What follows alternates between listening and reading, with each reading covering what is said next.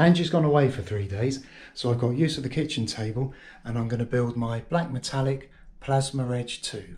It's on a TT-02B chassis. It's come with a torque tune motor and a TBLE-02 ESC. I've bought some hop-ups for it, of course ball bearings, and I bought a metal propeller shaft and the metal propeller joints to go with that. And I also got this full turnbuckle set, which I forgot about when I was making this intro. It's not going to be a build video as such, but I will take photographs along the way and continue this video with those.